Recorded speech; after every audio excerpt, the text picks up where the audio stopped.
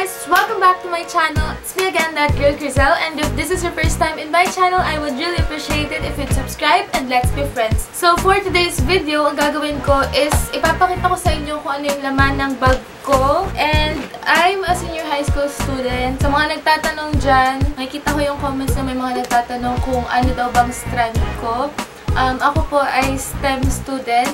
Nag-grade 12 na, so graduating na ako ngayon. Ayun, so kakauwi ko lang galing school and nagpalit na ako ng pambahay kasi basang sisiw ako pag-uwi ko. Ang lakas ng ulan, so basang-basa yung uniform ko. And kailangan ko magpalit ka agad. Siyempre, mahirap na pag nagkasakit tayo, diba? Anyways, without further ado, ang dami ko na namang chika. Let's go straight into the video.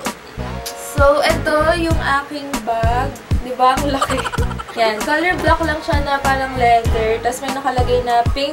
Tapos parang sequence na pink siya. Diba? Lakas mga Victoria's Secret. Pero sa Shopee ko lang siya nabili. So, magsisimula tayo sa pocket ng aking bag. Wait lang, nahirapan ako. Yan. So, magsisimula tayo. Bigat eh. Magsisimula tayo dito sa pocket na to. Disclaimer lang pala, itong bag ko na to, walang ayos-ayos. So, kung ano siya, kaninang umaga, ganun pa rin siya hanggang ngayon. Actually, kung ano siya no first day of school, ganun pa rin siya hanggang ngayon kasi hindi ako naglilinis ng bag. Ang laman ng aking front pocket ay, syempre, coin purse. Ito yung mga pamasahe ko, mga barya-barya, ganon. Tapos, meron akong hairbrush na may salamin. Then, meron akong Johnson's baby powder. Meron akong salamin na naman. Meron akong 3 lip tint. Ayan, ano ba yan? May ticket pa ng bus.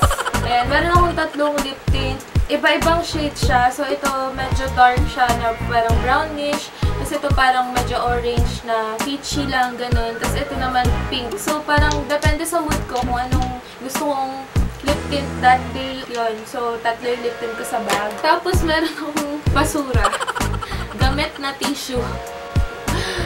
Sorry guys, kababuyan ko lumalabas sa channel ko. Hindi kasi kanina umuulan, diba? So, ginamit ko to pa muna sa bag ko kasi basang-basa na yung bag ko, kawawa naman. So, yun, itatapon ko na to. Okay, wala na. Yun lang yung laman ng aking front pocket. Tingnan natin kung may laman yung mga gilid-gilid na to. Tissue na naman. Tapon ko na yan.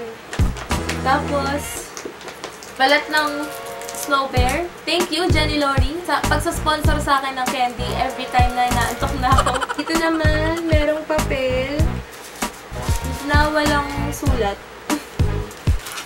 Ang basura na naman.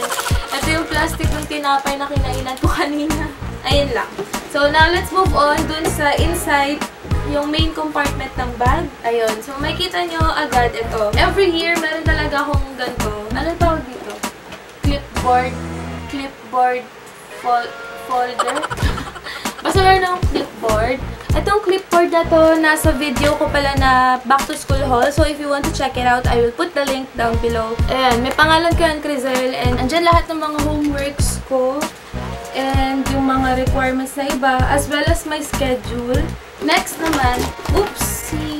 Okay, next naman, I have may intermediate pad na naman. Ang dami kong intermediate pad sobra. Pero, yung ibang teachers naman, yellow pad paper yung nare-require. Pero mostly naman, intermediate pad paper pa rin. So, mas ginagamit namin yung intermediate pad. Ewan ko lang kung sa iba. Kasi sabi nila, di ba, parang yellow pad paper lang ginagamit pag senior high school. Pero, depende pa rin yun sa requirement ng teacher nyo. And, meron ako dito 2 books. Isang book sa English for academic and professional purposes. And meron din akong book sa philosophy. Ito, yung notebook ko na to, yung Good Vibes Only. Math notebook ko siya.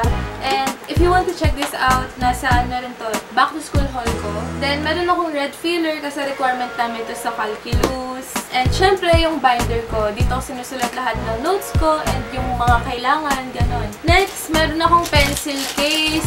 Ang daming laman ng pencil case ko sobra. So, hindi ko na siya iisa-isahin. Basta meron lang yung highlighters, cutter, glue, marker, liquid. Ano nga yun? Yung eraser tape. Yung tape na pang-erase. Basta yun. Tapos, meron din akong pencil, tsaka random ball pens dito. Then next, ito, yung baunan ko kanina. baanan ko. Nagbabaon ako. Hindi pa siya nahugasan kasi baka kakauwi ko lang. So, ayun. Nagbabaon pa rin ako ng lunch kasi girl, practical tayo, te. Mas nakakatipid pag nagbabaon. Mahal-mahal ng pagkain sa kantin, te. Next, meron akong scientific calculator. Kailangan to, lalong-lalo na kapag STEM student ka kasi ginagamit sa physics, sa pre-cal, and everything. Parang lahat na lang. Basta laging kailangan ng ganito. Then, of course, meron akong water. H2O, stay hydrated. Ay, parang no, isang araw pa ata to. Nasa bag ko lang. Ito, meron akong yung wallet. Diba, dalawa yung wallet ko. Isang coin purse, pamasahe, tas isang yung wallet ko talaga. Yung wallet na to para to sa mga cards, bills mo. Kala mo daming pera. And then, lastly, meron akong mini Bible na bigay sa akin ni Carl. And, yun lang. Wala na, puro kalat na lang. Mga alikabok. So, yun lang yung laman ng bag ko. Kalat lang ako para sa video na to kasi nilabas ko lang sila lahat dito. Nasa bed ko lang sila. So, that's it for this video. I hope you liked this video. And if you did, please give this video a big thumbs up. And subscribe to my channel for more videos. Also, don't forget to ring the notification bell button to be notified whenever I upload a new video. I love you guys so much and always remember to #spread positivity.